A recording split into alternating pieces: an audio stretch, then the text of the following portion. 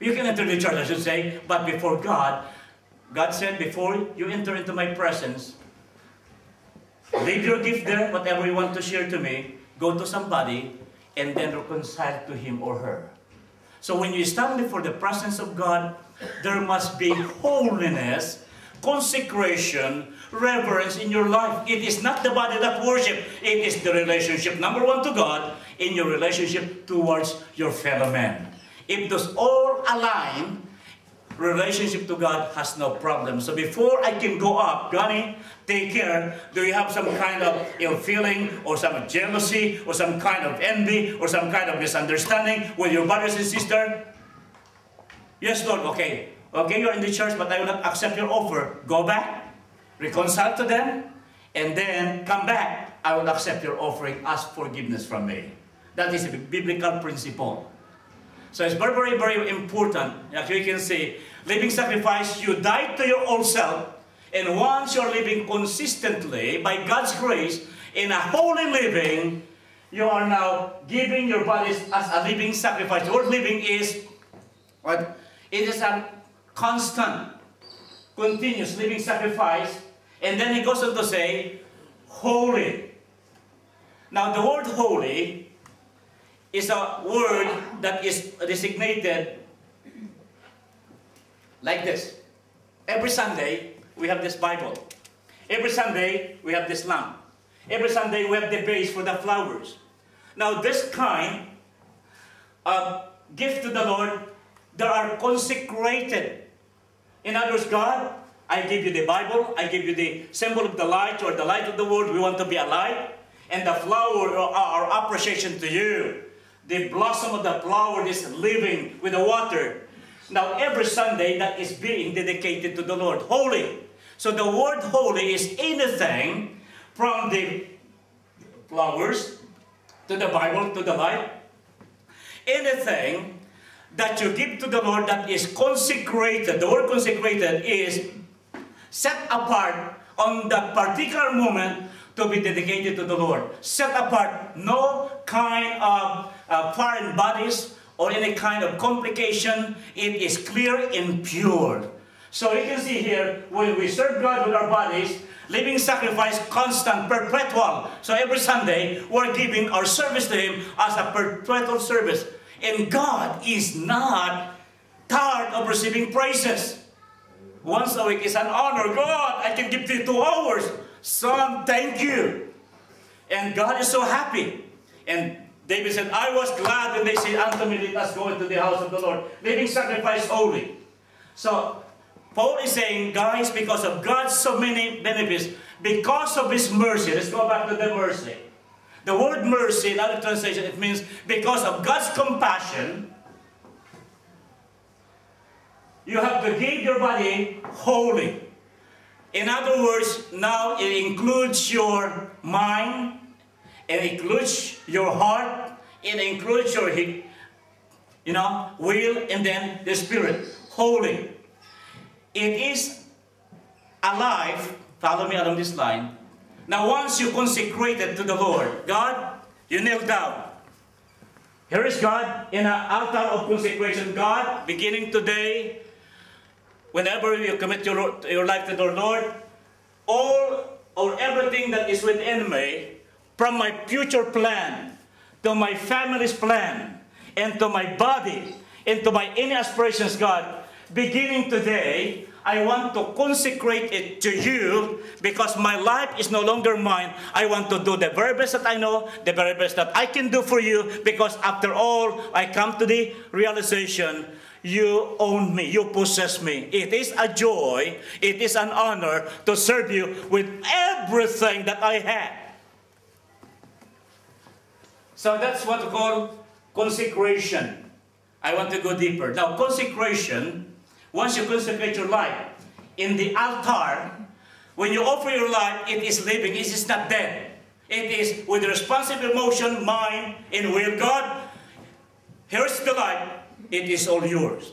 Now, that consecration is a preparation, follow me, for the word sanctification. Pastor, those are words that is foreign. The word sanctification is, it is a process to the work of the Holy Spirit inside of you. He is the one doing the architectural work inside of you, changing your character, your attitude, your mindset into the things that is pleasing to Him. You will be surprised because your attitude, my character, my dreams is now the dreams for eternity. That is transformation, not on the church name, not going to church, but something is happening to a real church, which is the body of Christ. He is living inside of us. He is changing us. It's a process.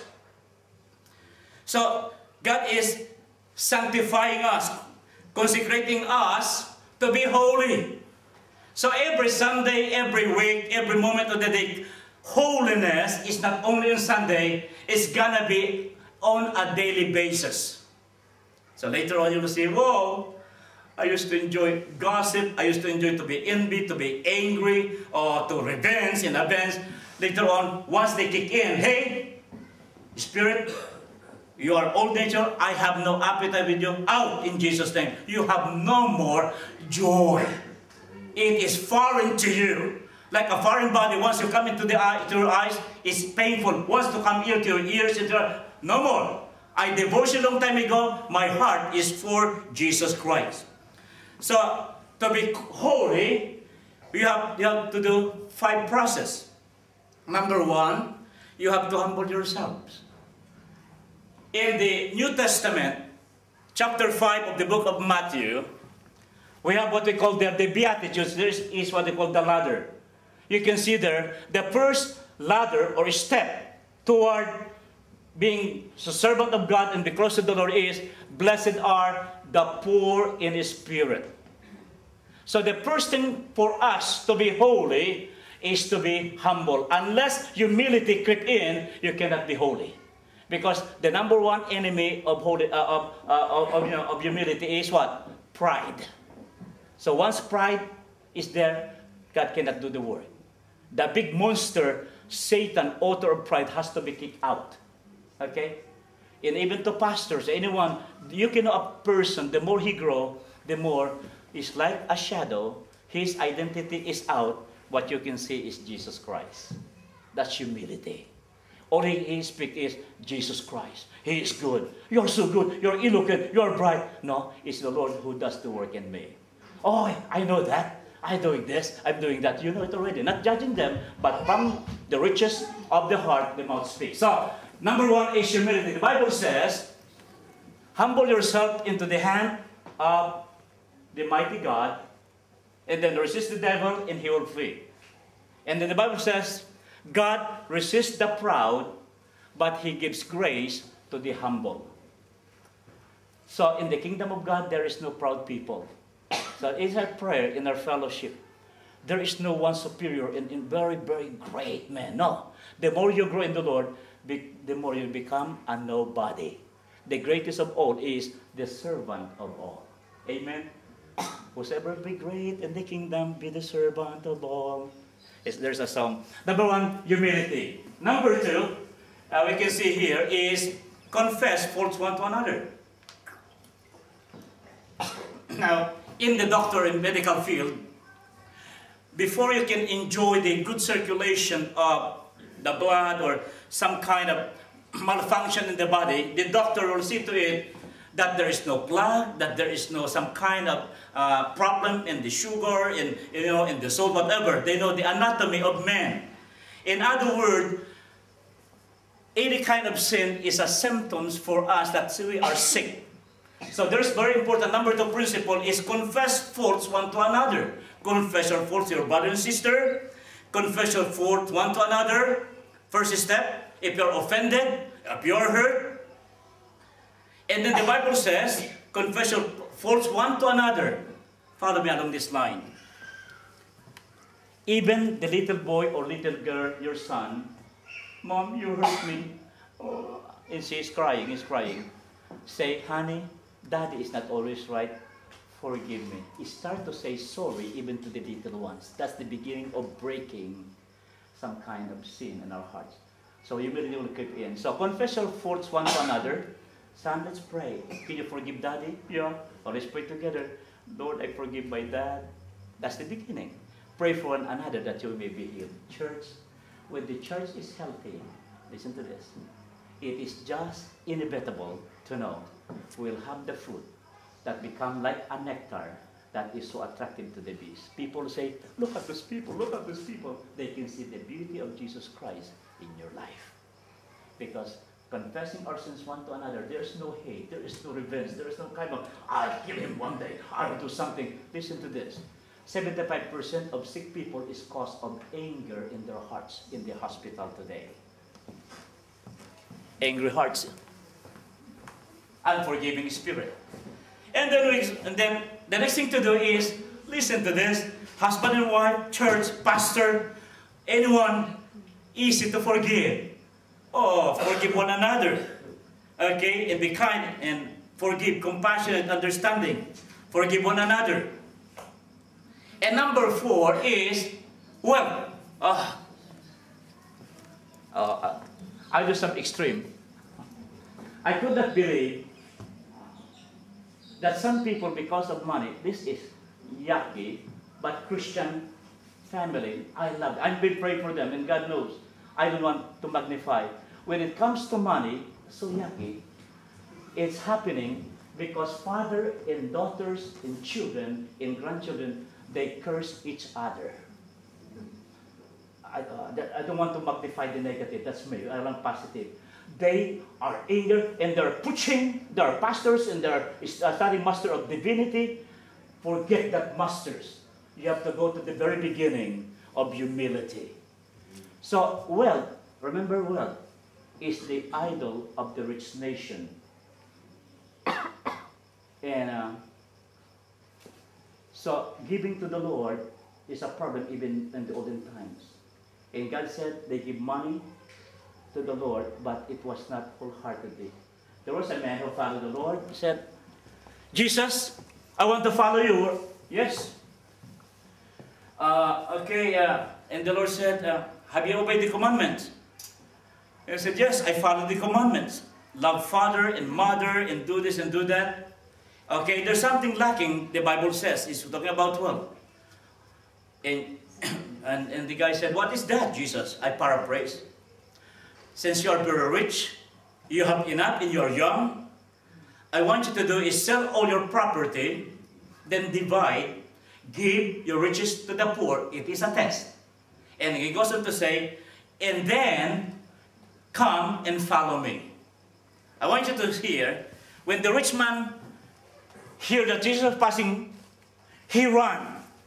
When he heard that Jesus said, give all your riches to the poor, he turns back, not running, but walking sad. And Jesus said, it's very hard for a rich man to enter into the kingdom of heaven. It is better for a camel to go through an eye of a needle than for a rich man to enter into the kingdom of heaven. Our money has to be controlled by God, and our money is owned by God. The Bible says, silver and gold are mine. Okay?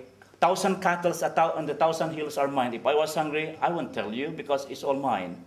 So, our money has to be committed also to the Lord. Money cannot lord you. Money, I have to use you for God's glory. So, wealth has to be committed to the Lord. Lastly, to become holy to the Lord. Okay? Lord, I want to follow you. Okay? Okay, come follow me. Jesus said to that person, wherever you go, we're talking about rights, R-I-G-H-T-S. And Jesus said, if anyone would like to follow me, let him deny himself and take up his cross and follow me. Whoever does not hate his life shall, okay, anyone who loves his life shall lose it. Anyone who hates his life shall find it. Here's the thing. If you want to be holy to the Lord, your personal will, desire, ambition has to be entrusted into Him. Once you entrust something, you're empty. And when you're empty, God is able to pour out good stuff to you. All your rights has to be turned over. That's the beginning. You can understand holy living. Amen? So I'll conclude just one verse. I thought I can finish too. I'll conclude this beautiful story about our life with the Lord. It's happened in England. Queen Mary was with the children, and then there was a shower. There's a sprinkling of water. So what happened? Queen Mary stopped in the porch of one of the homes with the children. And he knocked at the door and said, "Can I borrow an umbrella?" And the owner of the house looked at her. Now, Queen Mary, what she did, she had a hat. She covered partly of her face, and then she wore just an ordinary clothes. So you cannot know that this woman is the Queen of England. And then what she did, the woman of the house went to the attic and found an umbrella that is one of the ribs is broken and there's some holes. And then she came back and handed it to her. And she said, "I'll return this tomorrow." That was the first statement. I forget. That was, "Can I borrow an umbrella? I can return it tomorrow." That was basically the word. And she got it. The next day, this is what happened. She had another visitor, a man with a gold braid on his uniform and an envelope in his hand. And the man said to the woman who, the following day, "The Queen sent me with this letter." Here's the word. He said, "And also the Queen asked me to thank you personally for the loan of your umbrella." Here's the response of this woman. Stunned, the woman burst into tears. "Oh, what opportunity I missed that I did not give her my very best." Then she cried. Church, today, as we close, what an opportunity in this message of Paul. In view of God's compassion, present your bodies, everything, your family, your heart, your ambition, your time, your money, your rights, humility, present it all to the Lord, because you'll be able to go to the next place. You can live holy, which means each one of us today, the greatest opportunity is extended. You'll enjoy the life of being a vehicle and like a flower base here, where God will bless you. Church, it is high time that the beauty of Jesus Christ out there, men will see. It will be real as you submit in His Word. In Jesus' name, amen. Father, we thank you. We bless you for your goodness and your faithfulness. Father, we submit to you in the word of life. God, thank you. This is so profound, but it's real. It is understandable. And Lord, receive the glory, receive the honor in Jesus' name. Amen.